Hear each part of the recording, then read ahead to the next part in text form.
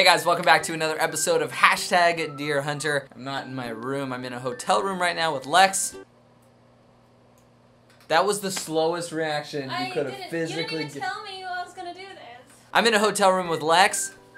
Hello. That was amazing. Better reaction time. But she's not a part of this video. What I want to do is answer 5 of your guys' Hashtag Deer Hunter questions that you tweeted me at Hunter March, and I'm going to be answering them. I made the mistake of just asking for any sort of question, and I got some really weird ones, so I'm going to knock a couple of those out of the way before I get to the life relationship questions that I would normally answer on Deer Hunter. At HaleyM97 asks, can you do a P.O. box / mail video soon? Gotta have more than one piece of mail, and that mail can't be from my mom. So send me stuff. I'll put the P.O. box down below. At Frantomagic wants to know, human-sized grape or grape-sized human? It depends on if we're talking about me becoming this thing. If so, I'd rather be a human than a grape, but when it comes to eating things, I wouldn't want to eat a human no matter how big he is. So I choose a grape that's the size of a human. Plus, I love grapes, they're delicious. Okay, that's enough random questions. It's time to get to some Hashtag Deer Hunter questions. Sarah Rodewee asks, Hashtag Deer Hunter, how do you get over the haters? As a person who lives their life on the internet,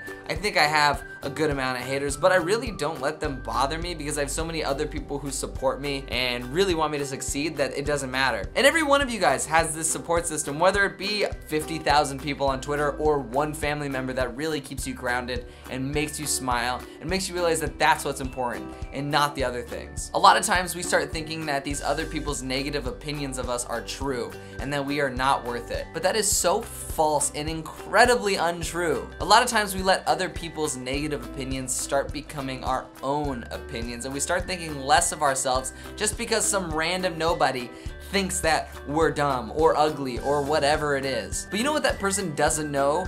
Who you really are. You do. And you know that you're amazing and incredible, and everyone around you will probably agree. That's a long answer. I'm sorry. Leah Russell says, I just moved and all of my friends and my crush have the same homeroom teacher.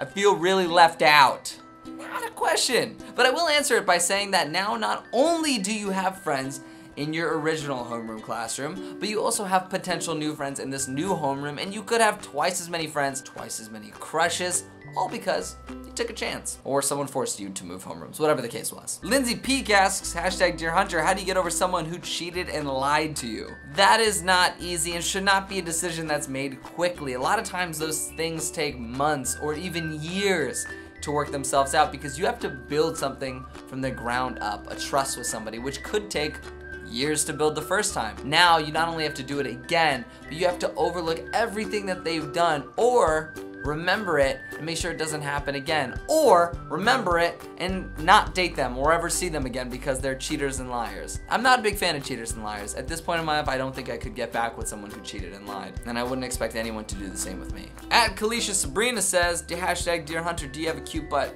Okay, that one slipped in. That's not a real question, but yes. At Emma M. Glad asks, at Hunter March, I've got a crush on a guy and we have the same friends. I'm too scared to talk to him. What should I do? The good news is you guys have the same friends, which is a perfect starting point for any conversation. I mean, you guys have infinite things to talk about. Anything that a friend has done that you both know about is a good place to find more things you have in common. So you start by saying, remember when Johnny spilled his chili in the lunchroom? And then he goes, yeah, that's crazy. You like chili? And then you're like, yeah, I love chili. And then you guys go get chili together.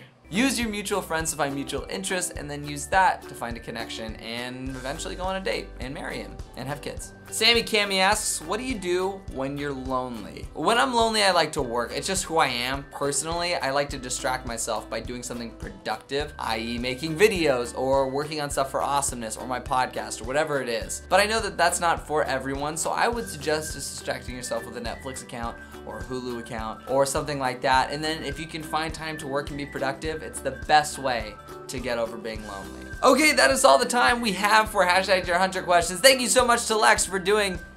You're welcome!